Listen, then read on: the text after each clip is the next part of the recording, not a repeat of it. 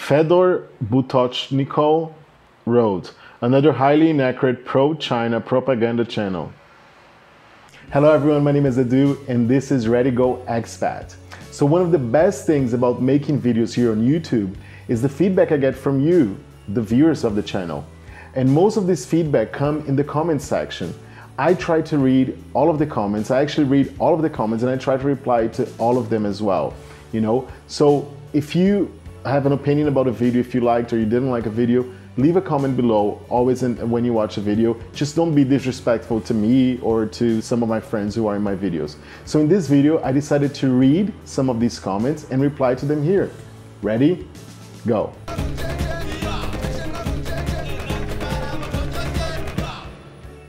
So Question World Matrix wrote, I find it absurd that there's even a video of a Chinese supermarket as if it's an oddity. Well, I try to make the video of the Chinese supermarket because I want people, before they move to China, to see what kind of products there are in the supermarket and what could they buy or what maybe they should bring from their country or what they should actually buy online because it's easier than finding in a supermarket. When I was looking for videos about China back in 2013, 2014, there weren't many videos in the supermarket, for example, but today, yeah, there are like tons of videos inside Chinese supermarkets. So it was a way that I found to like help people who have never been to China but are planning to move here. Bob Jones wrote, many move there because they're on the run from something back in their own country. Well, I don't know about that, but I actually met two people who were on the run from probably their country. But yeah, that was in the video about moving to China. Why do people move to China? And yeah, there are a lot of different reasons, and I think the biggest one is because there's so many opportunities here in China for foreigners to work and study and live. Busyman wrote, I find Chinese much easier than Thai or Japanese. The tones are easy for me, possibly because of my background in music, and they only have one word for you and I. Japanese has 7 different words for I, depending on the usage, the gender of the speaker. In Mandarin, there's basically only you, ni, and I, wo, we, tamen, yes. So he's talking about the language because I said how difficult it was for me to learn Chinese. It is true that the Chinese grammar is actually very simple. What is difficult, at least for me, when I was trying to learn Chinese, were the tones. And also, to get the right pronunciation and the tones. I think that was the most difficult part.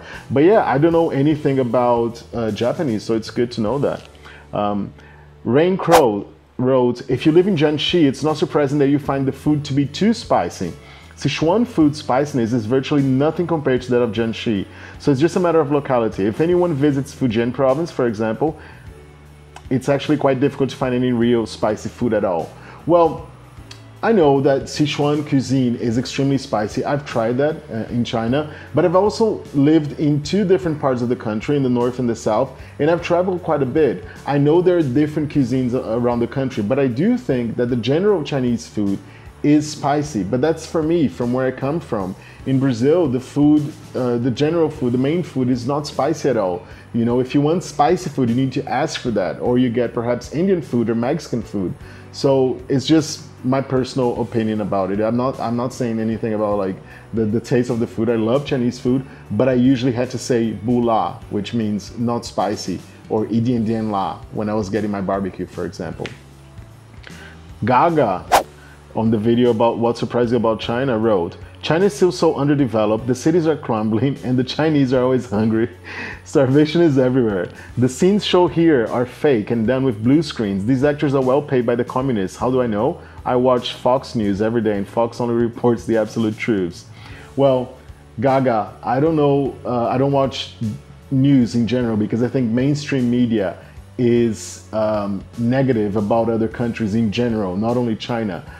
So I don't watch that. I know you're joking about that, but yeah, it's true. Every time I would watch stuff about China, they were either talking about a natural disaster like flooding or earthquake or some kind of issues. But that's, I think, mainstream media. I haven't watched mainstream media in a long time, I think now. So yeah. Fedor Butochnikov wrote, another highly inaccurate pro-China propaganda channel. I get these comments more often than you think. It's it's just because in the videos I talk about China and stuff, and then I think any channel that talks positively about China, they think we're sponsored by, you know, whatever government or company or something. Listen, I'm not sponsored at all. I don't get much money out of this channel, like, to be very honest. You know, I'm not a big channel. And yeah, I'm telling the truth here, and all the people I interviewed are telling the truth. So if you think we're sponsored by anything, then it's your problem. But if you want to sponsor the channel, maybe I should create a Patreon account. That's actually a good idea. Thanks. Trevor Granger said, great videos. My girlfriend lives in Foshan. I am considering moving to China and teaching English as well. I'm from Canada and I love such a beautiful country. Any advice for where to get started for a work visa? Well, as you probably know, the work visa is a Z visa, okay? And yes, to come to China, you cannot come on a tourist or a business visa. So first of all, you should apply for a good school, look for it online, apply for the job online. You're gonna have the interview. And then when you pass the interview and everything, they're gonna send you the documents, and then you can apply for the work visa in your country, not in China, okay? Brennan Koff says, would it be possible for you to post a video of all your footage? Show all the replies that were too boring or controversial to be shown in this edited one? So he's talking about the videos that I usually posted with expats in China talking about the country, but of course I edited them. I just think that the format here on YouTube, at least for me, I want them to be like 6 to 15 minutes long, let's say most of the videos. Okay, so I didn't want to have like the whole interview and everything, just because it's, you know, YouTube, and that's the way I see YouTube. But if you want to listen to long conversations, long talks with expats, not only in China, but in different countries in the world, you should check my podcast called Expats Exposed, okay? So it's in all major platforms, Spotify, Google Podcasts, Apple Podcasts, Anchor. And there, yes, I have honest conversations. There's barely no editing with expats all over the world. Xiao Hong Lu says, the huge shock is that the foreigners are so well treated in China, but not in the same way that the Chinese are treated in many Western countries. That's really weird. Well, Xiao Hong Lu, I'm sorry about like the way the Chinese are treated in some other countries when they go abroad. I cannot speak for that. I was extremely well treated when I was in China, and my friends as well. You can see that in the video, in the videos that I post here. But about the Chinese abroad, I actually made a video with 5 students who moved to the US to study, and they talked about their first impressions living in the US. So you can check it here and see what they say about how they were treated there in the US. Nikolai Ravn says, how can you work in China as an English teacher if you're from Brazil? Excellent question. That's really, really good. And that's true. Like it's a serious issue now with the countries that are eligible to get a work visa in China. I'm no longer in China. Okay, so I left China in the beginning of 2020, but I am making a series of videos about teaching English in China and teaching in general in China. So make sure like to subscribe to this channel, and I'm gonna be posting this series in January 2021. All right, so check out the series, and I'm going to explain exactly what you said here. Thanks for the question. F. Liu says, my God, where did they find all these actors telling people what China is really like? They must all got paid well by the CCP, I guess. Again, it's a comment that I get a lot. I know she's joking here, but it's the comment that I hope she's joking, isn't she? I hope she is.